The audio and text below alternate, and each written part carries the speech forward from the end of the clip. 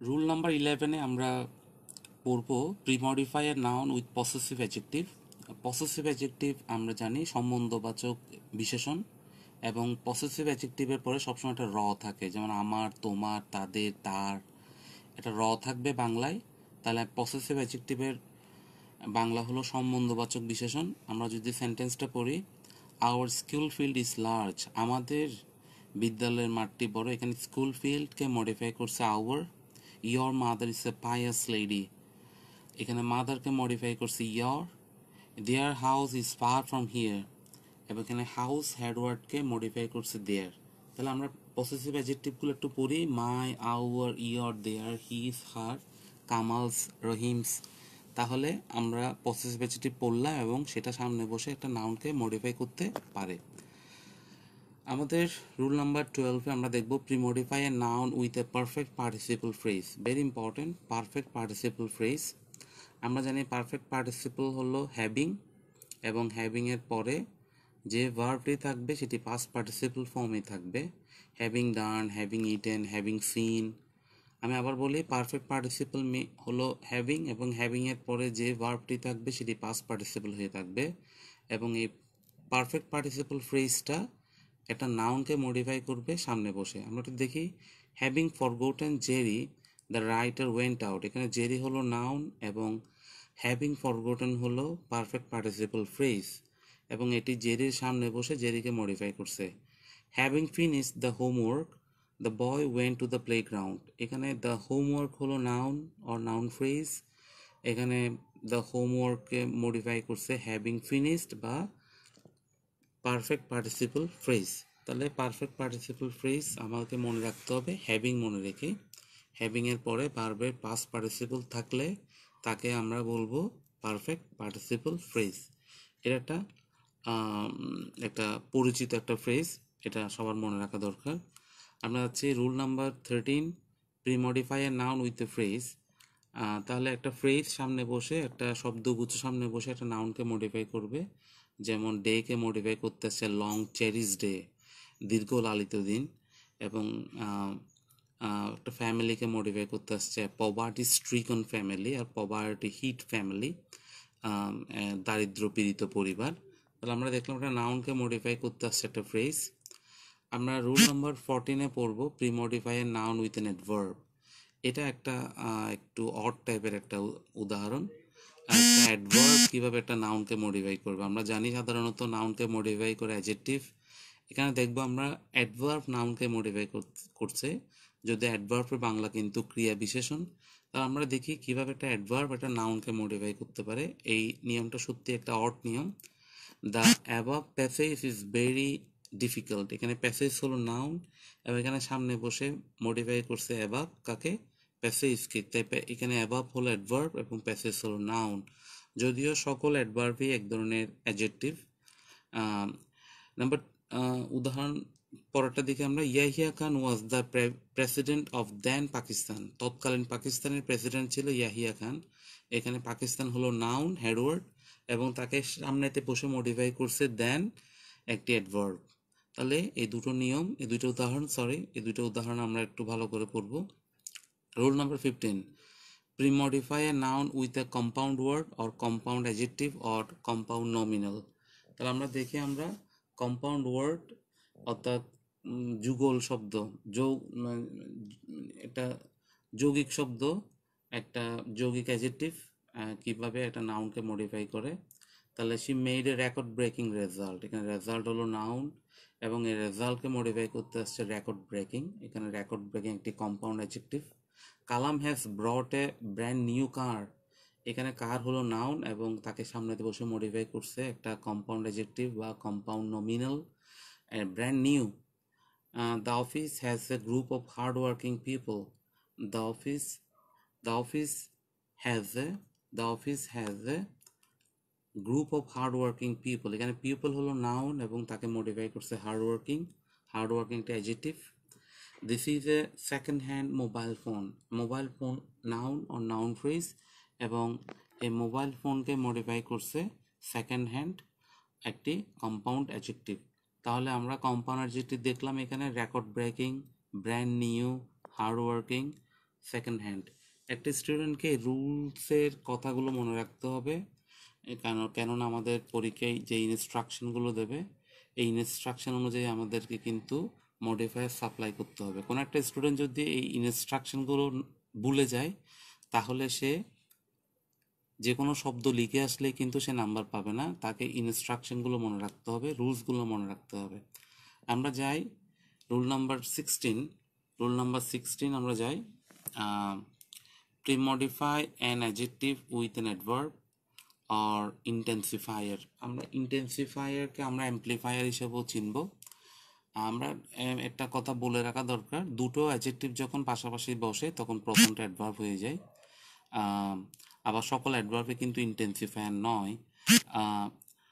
Intensifier হোক, সেটা intensifier কিন্তু এক ধরনের অ্যাডভার্ব, কিন্তু সকল অ্যাডভার্ব কিন্তু ইন্টেন্সিফায়ারের মতো আচরণ করে না। ইন্টেন্সিফায়ার তো কোনো কিছুকে অ্যাম্প্লিফাই করা, কোনো কিছুকে কোনো স্টেটমেন্টকে একটু ফোর্স দেওয়া, একটু তীব্রতর করা। আমরা দেখি the which is wonderfully beautiful, এখানে বিউটিফুলকে মডিফাই করতে আসছে সামনে থেকে অ্যাডভার্ব, ওয়ান্ডারফুলি মডিফাই করছে বিউটিফুলকে। The weather is extremely hot, এখানে হটকে আরও বেশি তীব্রতর করেছে, আরও বেশি অ্যাম্প্লিফাই করেছে এক্সট্রিমলি, তাই এক্সট্রিমলি একটা অ্যাডভার্ব এবং একটা ইন্টেন্সিফায়ার। এরপর হলো দ্য বয় ইজ ইনক্রেডিবলি ডিয়ারিং, ছেলেটি অবিশ্বাস্যভাবে সাহসী, এখানে ডিয়ারিং হলো অ্যাডজেক্টিভ এবং তাকে সামনে থেকে মডিফাই করছে adverb incredibly.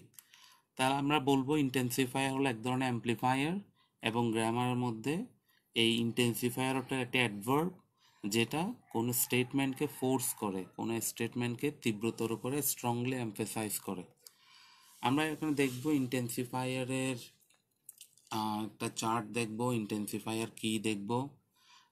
An adverb that defines the degree of an adjective or another adverb, তাহলে ইন্টেন্সিফায়ার অ্যাডভার্ব যেটা কিন্তু কোনো অ্যাডজেক্টিভের ডিগ্রিকে সংজ্ঞায়িত করে, মাত্রাকে সংজ্ঞায়িত করে, অথবা কোনো অ্যাডভার্বের মাত্রাকে সংজ্ঞায়িত করে বা তীব্রতর করে। আমরা একটু দেখব কমন যে ইন্টেন্সিফায়ার্সগুলো আছে সেগুলো একটা আমরা পড়ব, যেমন এক্সট্রিমলি, যেমন most, quite, so, truly, just, nearly, rather, somewhat, very। আমরা দেখব মোর, অনলি, রিয়েলি, টু। এবার আমি আরও কিছু লিখলাম, enough, list, actually, surely, definitely, absolutely, আটারলি, indeed. এগুলো হলো ইন্টেন্সিফায়ার, এগুলো আমাদের একটু মুখস্থ করতে হবে। আমরা ইন্টেন্সিফায়ারের আরও কিছু উদাহরণ দেখব এখন। Shihab is a very obedient বয়, এখানে ওবিডিয়েন্টকে মডিফাই করতে আসছে ভেরি, ভেরি একটা ইন্টেন্সিফায়ার এবং ওবিডিয়েন্ট এখানে একটা adjective. Sultan was born in a highly educated family, এখানে ইন্টেন্সিফায়ার হলো highly. The flower is more beautiful than that, এখানে মোর হলো ইন্টেন্সিফায়ার। এবং শেষ উদাহরণটি হলো the some is two difficult for me to solve, এখানে টু হলো TOO, টু হলো ইন্টেন্সিফায়ার এবং পরবর্তী TO হলো ইনফিনিটিভ যেটা ভার্বের আগে বসছে।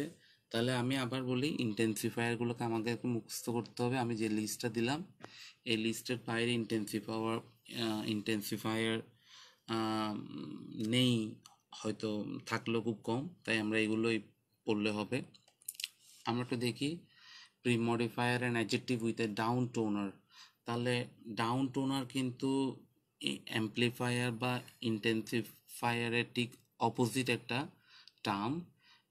ইন্টেন্সিফায়ার যদি কোনো কিছু তীব্রতর করে তাহলে ডাউন টোনার সেটাকে কিন্তু কম তীব্রতর করে। আমরা তো দেখি down টোনার্স R words R phrases which reduce the force of another word or phrase. তাহলে এটা ডাউন টোনার্স হলো কিছু শব্দ এবং ফ্রেজ যেটা অন্য কোনো শব্দ বা ফ্রেজের যে ফোর্স থাকে সেটাকে রিডিউস করে, কমিয়ে ফেলে, হ্রাস করে। Down toning is the opposite of এমফেসাইজিং, তাহলে এমফেসাইজিং এর উল্টাই হলো ডাউন টোনিং, কমিয়ে ফেলা।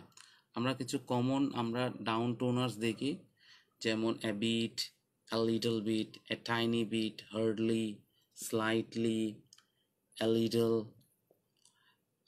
barely, only just, somewhat, আমরা দেখি enough, partially, at all, as good as, quite, almost, rather এবং partly। তাহলে আমরা বাসায় আমরা এই ডাউন টোনারের লিস্ট করব, আমরা ডিটারমিনারের লিস্ট করব, আমরা ইন্টেন্সিফায়ারের লিস্ট করব, আমরা প্রিডিটারমিনারের লিস্ট করব, আমরা পসেসিভ অ্যাডজেক্টিভের লিস্ট করব, আমরা ডেমনস্ট্রেটিভ প্রোনাউনের লিস্ট করব, যাতে আমরা পরীক্ষার হলে সহজে এই শব্দগুলোকে ব্যবহার করতে পারি। যাদের মুখস্থবিদ্যা কম, যাদের এই এই এই শব্দগুলো যাদের তাৎক্ষণিকভাবে মনে পড়বে না, তারা কিন্তু পরীক্ষায় অনেক বেশি কষ্ট পাবে অ্যান্সার করতে। আমরা দেখি these down toners are adverbs and we use them to modify verbs, adjective or other adverbs। আমি আবার বলি, এই ডাউন টোনার্সগুলো হলো ক্রিয়া বিশেষণ অ্যাডভার্বস, এবং আমরা এই ডাউন টোনার্সগুলো ব্যবহার করি কোনো ভার্বকে মডিফাই করতে, কোনো অ্যাডজেক্টিভকে মডিফাই করতে, এবং অন্যান্য যে অ্যাডভার্বগুলো আছে অ্যাডভার্বগুলোকে আমরা মডিফাই করতে কিন্তু আমরা এই ডাউন টোনার্সগুলো ব্যবহার করি। তাহলে আমি একটু আবার বলি, these down toners are adverbs and we use them to modify verbs, adjectives or other adverbs। তাহলে আমরা একটু ডাউন টোনার্সগুলোকে উদাহরণে যাই। I am a little bit fed up with George। তাহলে আমি জর্জের প্রতি কিন্তু পুরোপুরি ফেড আপ না, আমি জর্জের প্রতি সামান্য ফেড আপ।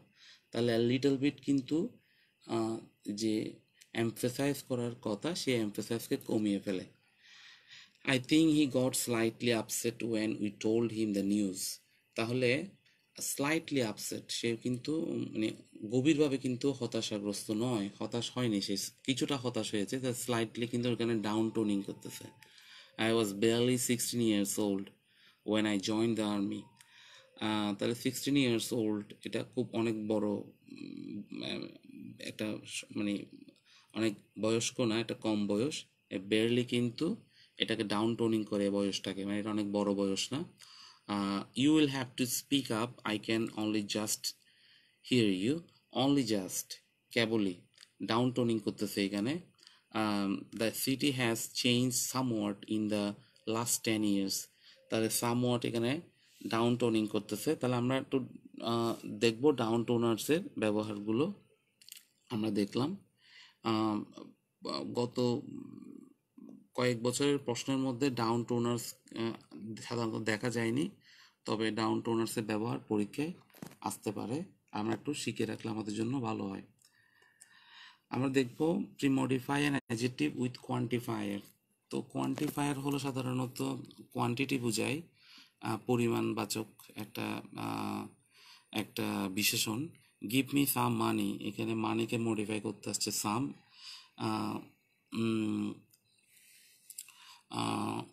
এখানে আমাদের ইনস্ট্রাকশনটা হবে প্রিমডিফাই নাউন উইথ কোয়ান্টিফায়ার। এখানে আমরা একটু কারেকশন হবে, এখানে প্রিমডিফাই অ্যান অ্যাডজেক্টিভ হবে না, এখানে হবে premodify noun. Give me some মানি, এখানে মানি হলো নাউন, তাকে মডিফাই করতে আসছে সাম। I need little salt, salt noun, তাকে মডিফাই করতে আসছে little, quantifier. Several people were killed in the fire, এখানে পিপল নাউন, তাকে মডিফাই করতে আসছে সেভারাল। এবং most of the students pass the exams, এখানে স্টুডেন্টসকে মডিফাই করতে আসছে মোস্ট অফ, এটা একটা কোয়ান্টিফায়ার। আমরা এখন কোয়ান্টিফায়ার্স আমরা একটা চার্ট দেখতে পাচ্ছি কোয়ান্টিফায়ার্সে, এটা আমাদের মুখস্থ করতে হবে। আমরা কাউন্টেবল নাউনের আগে কোন ধরনের কোয়ান্টিফায়ার ইউজ করব, আমরা নন কাউন্ট নাউনের আগে কোন ধরনের কোয়ান্টিফায়ার ইউজ করব, আমরা উভয় মানে কাউন্টেবল এবং নন কাউন্টেবল আনকাউন্টেবল নাউনের আগে কোন ধরনের কোয়ান্টিফায়ার ইউজ করব। এখানে আমরা একটা চার্ট দিলাম, এই চার্টগুলো একটু মুখস্থ করতে হবে যাতে সহজে আমরা কোয়ান্টিফায়ার ব্যবহার করতে পারি। কোয়ান্টিফায়ার এর চার্টগুলো আমরা মুখস্থ করব। আমরা 19 নম্বর নিয়মে আমরা যাচ্ছি, রুলস নাম্বার 19। আমরা দেখি premodify A verb with perfect participle. এটা আমরা কয়েকটা নিয়মের আগে পড়েছিলাম। পারফেক্ট পার্টিসিপল মানে হ্যাভিং, হ্যাভিংয়ের পরে ভার্বের পাস্ট পার্টিসিপল হয়। যেখানে হ্যাভিং থাকবে তার পরের ভার্বটি পাস্ট পার্টিসিপল হয়, যেমন দ্য সান হ্যাভিং রিজন, সূর্য উঠলে উই রিটার্নড হোম। এখানে রিজন হলো ভার্ব এবং এই ভার্বকে কিন্তু সামনে থেকে মডিফাই করছে কিন্তু হ্যাভিং, তাই হ্যাভিং হলো পারফেক্ট পার্টিসিপল এবং রিজন হলো ভার্বের পাস্ট পার্টিসিপল ফর্ম। আমরা 2 নম্বর উদাহরণটা দেখি। Having finished crying she went to her mother.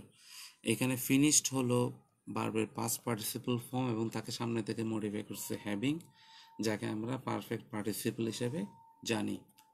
আমরা যাই rule number 20, pre-modify A verb with an adverb. এটা একটা স্বাভাবিক কথা, সহজ কথা। একটি ভার্বকে অ্যাডভার্বে মডিফাই করে, ক্রিয়াকে ক্রিয়া বিশেষণে মডিফাই করে। Shefali usually wakes up at 6 AM। তাহলে ওয়েকস হলো এখানে ভার্ব এবং ইউজুয়ালি একটা অ্যাডভার্ব। ইউজুয়ালিটা সামনে বসে ওয়েককে মডিফাই করছে। She generally goes to school by bus.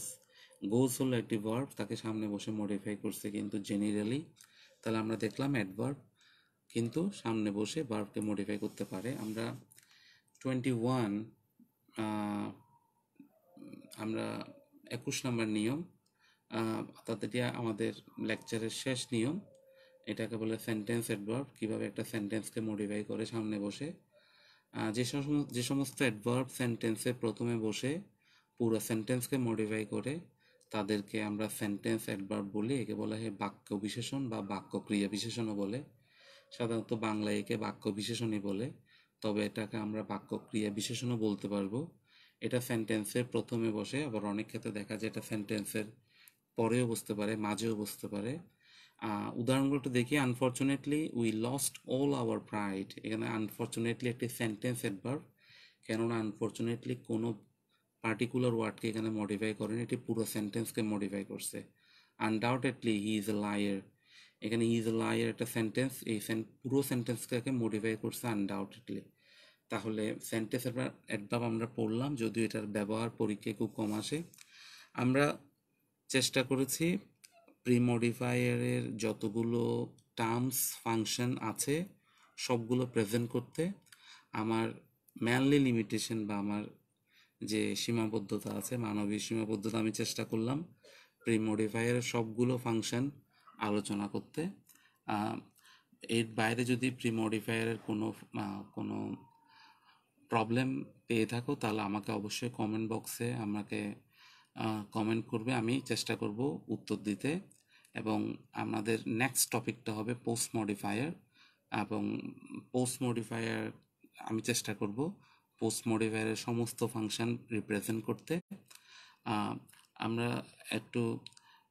একটু যাব আমাদের আজকের যে ডিসকাশনটা ছিল, আমাদের ডিসকাশনটাকে আর একটু আমরা দেখব। আমরা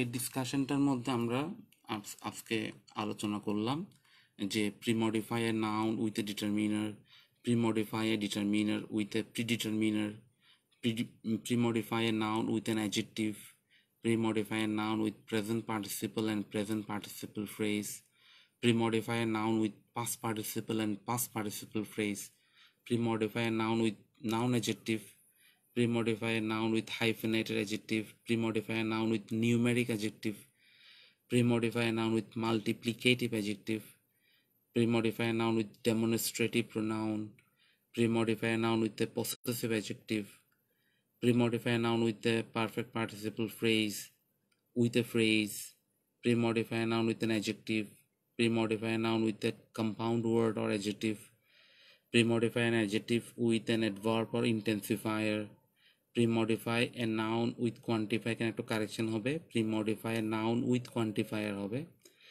18 নম্বর নিয়মের মধ্যে, এটা একটু কারেকশন হবে। pre-modify a noun with quantifier 19 হবে pre-modify a verb with perfect participle, pre-modify a verb with an adverb, এবং শেষে বললাম pre-modify a sentence with a sentence adverb।